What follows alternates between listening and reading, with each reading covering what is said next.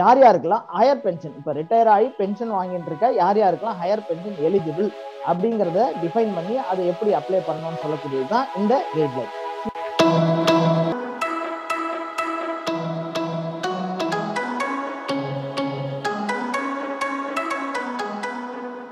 வணக்கம், Seshadri, ஹெச்ஆர்ஐஆர் safety consultant, corporate trainer. ரீசெண்டா 4th நவம்பர்ல supreme court ஒரு ஜட்ஜ்மெண்ட் பிஎஃப்ஓ ஹையர் பென்ஷன் பத்தி கொடுத்திருந்தாங்க. அதை பத்தி போன வீடியோல பார்த்திருந்தோம்.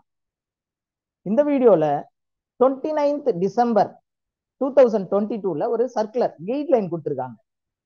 அந்த சுப்ரீம் கோர்ட் ஜட்ஜ்மெண்ட்லயே சொல்லியிருந்தாங்க இபிஎஃப்ஓ வந்து கைட்லைன் சொல்லணும், எதுக்கு எப்படின்றத சொல்லணும்னு சொல்லியிருந்தாங்க.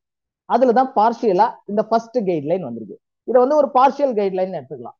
ஏன்னா இந்த கைட்லைன்ல யாரெல்லாம் 1 நவம்பர் 2014க்கு முன்னாடி ரிட்டையர் ஆகி பென்ஷன் வாங்கிட்டு இருக்காங்க அவங்களுக்கு உண்டான கைட்லைன். யார் யாருக்கெல்லாம் ஹையர் பென்ஷன், இப்ப ரிட்டையர் ஆகி பென்ஷன் வாங்கிட்டு இருக்க யார் யாருக்கெல்லாம் ஹையர் பென்ஷன் எலிஜிபிள் அப்படிங்கறத டிஃபைன் பண்ணி அதை எப்படி அப்ளை பண்ணணும்னு சொல்லக்கூடியதுதான் இந்த கைட்லைன். இந்த கைட்லைன்ல என்னென்ன ப்ரொவிஷன் எல்லாம் சொல்லியிருக்கு அப்படிங்கறத இப்போ பார்க்கலாம்.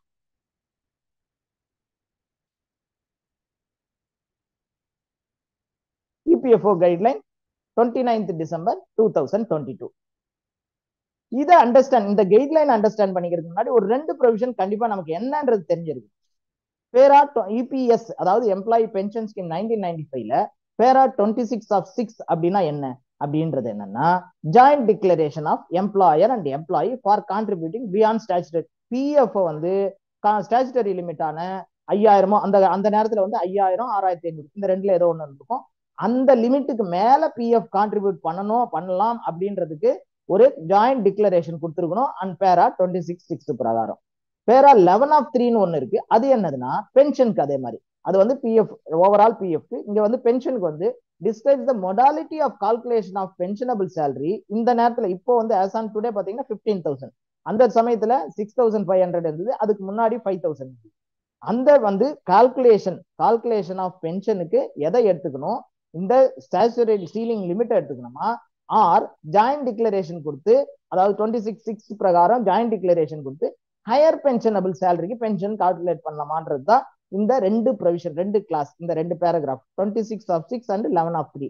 இது 2 very very essential to understand. அந்த கொடுத்திருக்கக்கூடிய ஜட்ஜ்மெண்ட்டையும் சரி இந்த சர்க்குலரையும் அண்டர்ஸ்டாண்ட் பண்ணிக்கிறது இது 2ம் மிகவும் முக்கியமானது. இந்த சர்க்குலர்ல சுப்ரீம் கோர்ட்டோட ஜட்ஜ்மெண்ட் 4th நவம்பர் 2022ல முக்கியமான ப்ரொவிஷன், இந்த சர்க்குலருக்கு தேவையான ப்ரொவிஷன்ஸ், அந்த ஒரு 3 ப்ரொவிஷன்ஸ் கொடுத்திருக்காங்க. 44/5 அது என்ன, யாரெல்லாம் வந்து 1 செப்டம்பருக்கு முன்னாடி ரிட்டையர் ஆயிட்டாங்க, ஆனா அவங்க இது ஆப்ஷனே எக்ஸசைஸ் பண்ணல, அதாவது ஜாயிண்ட் டிக்ளரேஷன் வந்து பேரா 11(3)லயோ இல்ல 26/6லயோ கொடுக்கவே இல்லை. அவங்களுக்கு என்ன, அவங்க தே ஆர் நாட் என்டைட்டில்டு. எளியர ஜட்ஜ்மெண்ட்லயே அது கிளியரா இருக்கு, அவங்களுக்கு எல்லாம் இந்த ஹையர் பென்ஷன்றது என்டைட்டில் கிடையாது. யாரெல்லாம் வந்து 11(3)ல ஜாயிண்ட் டிக்ளரேஷன் கொடுத்து அந்த ஹையர் பென்ஷனுக்கு எக்ஸசைஸ் பண்ணலையோ அவங்களுக்கெல்லாம் ஹையர் பென்ஷன் வராது. They are not entitle. இது வந்து வெரி வெரி கிளியரான ஒரு ப்ரொவிஷன் செக்ஷன். அதாவது supreme court judgement 4th November 2022ல 44th பேராகிராஃப்ல 44/5ல கிளியரா சொல்லியிருக்கு.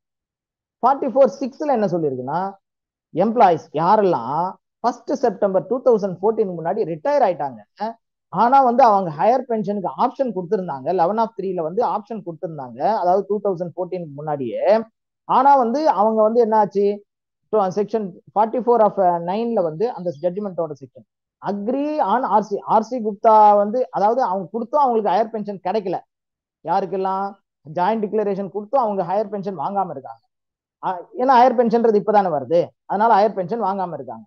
இன்னொன்னு 44(9)ல என்ன சொல்லியிருக்குன்னா, அக்ரி ஆன் ஆர்சி குப்தா வந்து ஒரு ஜட்ஜ்மெண்ட் கொடுத்திருந்தாரு அந்த ஏர்லியர். அந்த ஜட்ஜ்மெண்ட்ல பேரா 11(3)க்கு வந்து ப்ரீ அமெண்டட், அதாவது 2014 முன்னாடி இருந்து 11(3)க்கு வந்து அவர் கொடுத்திருந்த ஜட்ஜ்மெண்ட் இவங்க அந்த supreme court judgement 4th November 2022 வந்து அக்ரி பண்ணிக்கிறது அப்படின்ட்டு இதுல அக்ரி அந்த 4th ஜட்ஜ்மெண்ட்ல கிளியரா கொடுத்திருக்கு.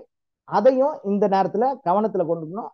இதை வந்து இந்த சர்க்குலர் வந்தது இல்லையா 29th டிசம்பர் 2022, அதுலயும் மென்ஷன் பண்ணிருக்காங்க. இதெல்லாம் வந்து இந்த சர்க்குலருக்கு ஏற்றது, இது உண்டான ப்ரொவிஷன்ஸ். இதை நான் மனசுல வச்சிருந்தா அந்த சர்க்குலரை நம்ம கிளியரா அண்டர்ஸ்டாண்ட் பண்ணிக்க முடியும்.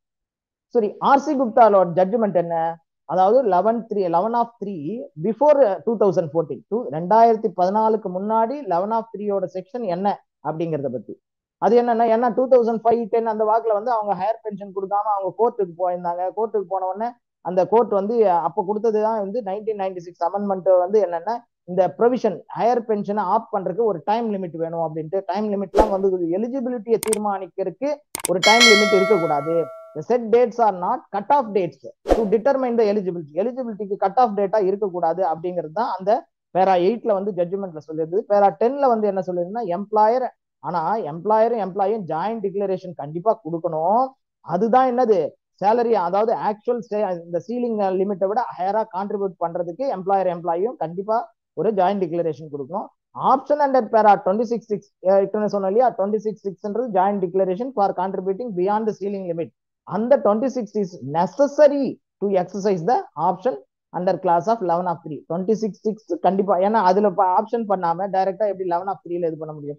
பிஎஃப்க்கும் பென்ஷனுக்கும் ரெண்டுத்துக்கும் கான்ட்ரிபியூட் பண்ணாதான் இது ஆகும். 26(6)ல ஓவராலா பிஎஃப் கான்ட்ரிபியூட் பண்றது ஹையர் வேஜஸ்ல. அதே மாதிரி 11(3)ல பென்ஷன் ஃபண்டுக்கு ஹையர் ஆக்சுவல் வேஜஸ் என்ன வாங்கிட்டு இருந்தாங்களோ அதுக்கு கான்ட்ரிபியூட் பண்றது 11(3)ல ஒரு ஜாயிண்ட் டிக்ளரேஷன் அந்த ஆப்ஷன் வந்து எக்ஸசைஸ் பண்ணிருக்கணும். அது வந்து வெரி வெரி மஸ்ட் அப்படிங்கறத ஆர்சி குப்தா ஜட்ஜ்மெண்ட்டும் சொல்லியிருக்கு. அதை வந்து இப்ப கணக்குல கொண்டு அதை வந்து இந்த கைட்லைன்லயும் அவங்க மென்ஷன் பண்ணிருக்காங்க. இதெல்லாம் வந்து ஞாபகம் வச்சுட்டு அதுல இருந்து தான் இப்ப கைட்லைனை படிக்கணும் அப்படின்ட்டு. சரி, அது இல்லாம வந்து இந்த ஜட்ஜ்மெண்ட்லயே சொல்லியிருந்தது எக்ஸம்டட் ஆர்கனைசேஷன். அந்த எக்ஸம்டட் ஆர்கனைசேஷன்ல ஏதாவது எம்ப்ளாயி ஒர்க் பண்ணி ரிட்டையர் ஆயிருந்தா அவங்களுக்கு ஹையர் பென்ஷன் வருமா வராதா? இபிஎஃப்ஓல கான்ட்ரிபியூட் பண்றவங்களுக்கு வரும், ஆனா எக்ஸம்டட் அவங்களுக்கும் வரும்ன்றது இந்த ஜட்ஜ்மெண்ட்ல, இந்த நவம்பர் ஜட்ஜ்மெண்ட்ல கொடுத்துருந்தது. அதையும் இங்க வந்து அக்ரி பண்ணிருக்காங்க, இந்த கோட் பண்ணிருக்காங்க இந்த கைட்லைன்ல. இதை கோட் பண்ணது இல்லாம அந்த ட்ரஸ்டி வந்து ஒரு அண்டர்டேக்கிங் கொடுக்கணும். என்ன அண்டர்டேக்கிங் கொடுக்கணும்? நான் வந்து அந்த பென்ஷன் ஃபண்டுக்கு தேவையான கான்ட்ரிபியூஷனை வித் இன்ட்ரெஸ்டோட நான் பே பண்றேன் இந்த எம்ப்ளாய்க்கு அப்படின்னா அவங்க ஒரு டிக்ளரேஷன் கொடுக்கணும் அப்படின்றது எக்ஸம்டட் எம்ப்ளாய் ஆர்கனைசேஷன்ல ஒர்க் பண்ணி ரிட்டையர் ஆன எம்ப்ளாய்க்காக. சரி, என்னென்னலாம் டாக்குமெண்ட் இப்ப இந்த ரிட்டையர்ட் ஆனவங்க ரெடியா வச்சுக்கணும்? அதாவது 2014 செப்டம்பர் 1 அதுக்கு முன்னாடி ரிட்டையர் ஆகி பென்ஷன் வாங்கிட்டு இருக்கலாம், வாங்காம இருக்கலாம். அவங்க வந்து என்ன டாக்குமெண்ட் எல்லாம் ரெடியா வச்சுக்கணும்னா, proof of joint option under para 26(6) duly verified by the employer. ஒரு எம்ப்ளாயரோட வெரிஃபிகேஷனோட ஒரு ஆப்ஷன், அதாவது 26(6) ஹையர் வேஜஸ் சீலிங்கை விட ஹையரா நான் பிஎஃப்க்கு கான்ட்ரிபியூட் பண்றேன் அப்படின்ற அந்த joint டிக்ளரேஷனோட proof. proof of joint option under para 11(3) duly verified by the employer. அதே மாதிரி பென்ஷன் ஃபண்ட் இபிஎஸ்க்கு ஹையரா சீலிங் லிமிட்டான 5000 6500 அதை விட அதிகமா ஆக்சுவல் வேஜஸ் என்னவோ அதுக்கு கான்ட்ரிபியூட் பண்ண ஒரு ஸ்லிப் ஆப்ஷன், அதாவது ப்ரூஃப், அந்த ஜாயிண்ட் டிக்ளரேஷனோட ப்ரூஃப். இந்த 2 ப்ரூஃப் வெரி எசென்சியல்.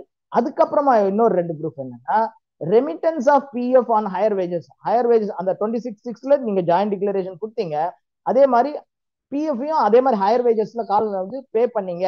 அதாவது சீலிங் லிமிட்டான 5000 6500 அதுக்கு பியாண்ட் ஆக்சுவல் வேஜஸ்க்கு பிஎஃப் பே பண்ணதுக்கு உண்டான எவிடன்ஸ், மேபி அந்த பே ஸ்லிப்னு அந்த இயர்லி கான்ட்ரிபியூஷன் ஸ்லிப் வந்து இபிஎஃப்ஓல இருந்து கொடுத்துருப்பாங்க, அதுவும் வச்சுக்கலாம். வேற ஏதாவது எவிடன்ஸ் இருந்தாலும் நீங்க வச்சுக்கலாம். அதே மாதிரி பென்ஷனுக்கு proof of remittance of pension fund on higher wages exceeding the prevalent wage ceiling of 5000 R 6500. அதுக்கு மேல அந்த பென்ஷனுக்கு உண்ட சீலிங்குக்கு மேல கான்ட்ரிபியூட் பண்ணதுக்கு உண்டான பென்ஷன் ஃபண்டுக்கு கான்ட்ரிபியூட் பண்ணதுக்கான எவிடன்ஸ்.